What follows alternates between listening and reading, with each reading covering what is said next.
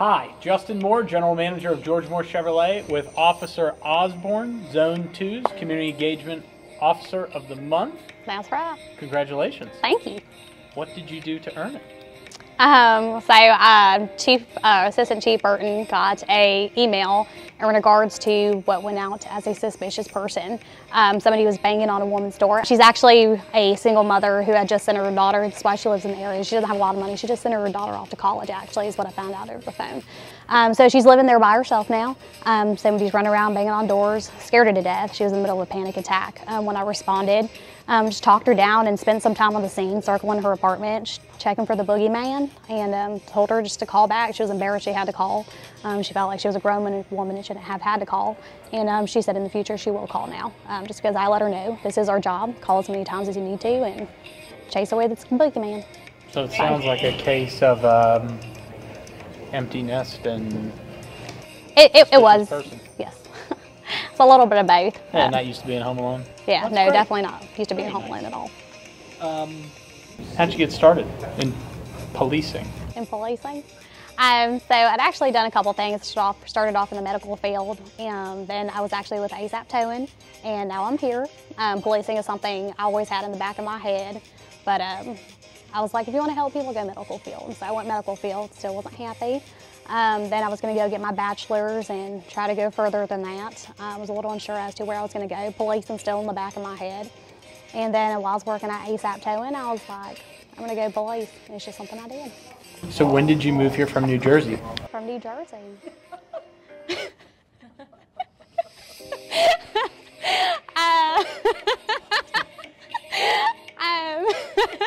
Southern New Jersey, I take it.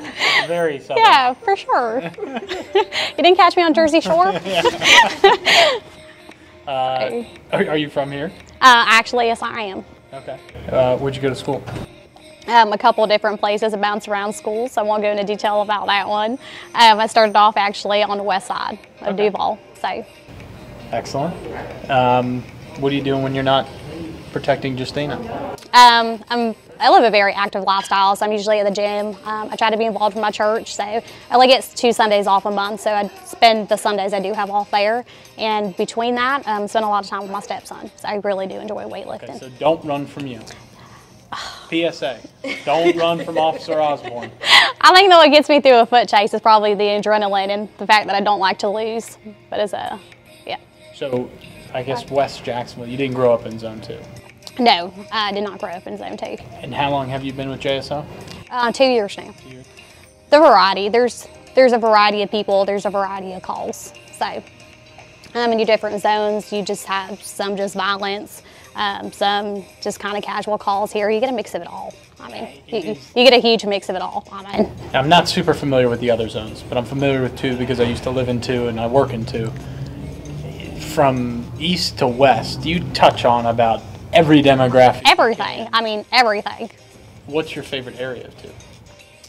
Sorry, your favorite area of 2 for personal and your favorite area of 2 for work? Personal. I don't really hang out on Duval, if you can't tell. On my days off, unless I'm working overtime, I don't touch base in Duval, unless I'm forced over the county line. But Nassau or Baker? Don't put Baker on me, Nassau. There's nothing wrong with Baker, but Nassau. God bless Baker. There definitely was. There were some people, when it kind of came out that I got accepted into JSO, some people were like, really? So people were surprised about my career path choice and the fact that I made it to where I'm at today. Yeah, so paint in your garage that's John Deere green?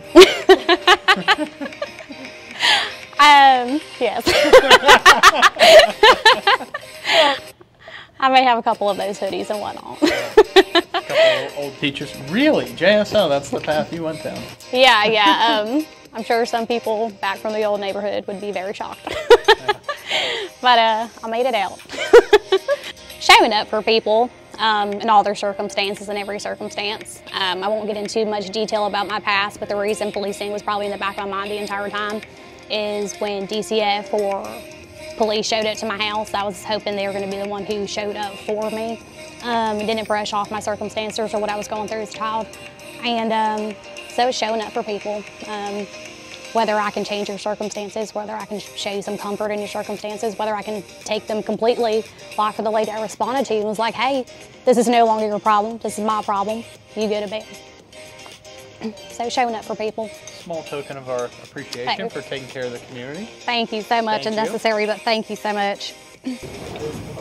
Nice to meet you. Nice to meet you as well. Thanks for taking care of us.